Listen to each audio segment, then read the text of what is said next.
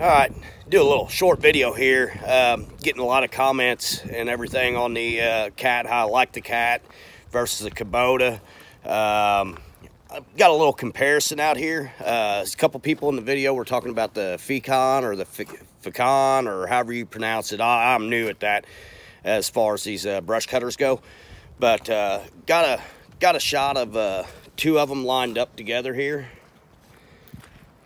So there's the cat that I was running, and he's also got this Takeuchi here, or Takeuchi, or Takeuchi, however you want to pronounce it. But anyways, he's got it with that's got the Fecon brush cutter on it, which it's got a lot better teeth than the other one. I have not ran this one yet. This is the next one I want to run. Now what I'm going to do is do a comparison. So there's the cab on the Takeuchi, which is like the Kubota. It's real similar. Got a lot of room in it.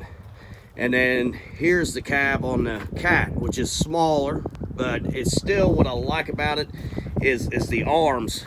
Like right here, you can actually see right here through the window. When you're sitting in the seat, you can see your tracks. I do like that about this cat.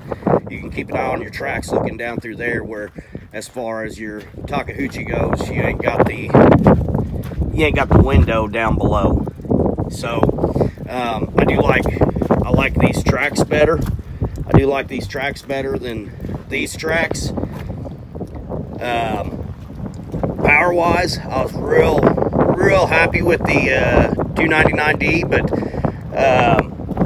like I said, I have not got to run this one. I have ran a Takeuchi several times before, and I have liked it. I have liked the Takeuchi. Kubota, I think I've had more runtime on it. I think maybe I feel more comfortable on it. That's why I would pick the Kubota over the cat or the Takeuchi. But that's just my opinion, guys. Like I said, if I get more runtime on them, I might change my mind. But hopefully next few weeks I'll get a little more runtime in. Thanks for watching, guys.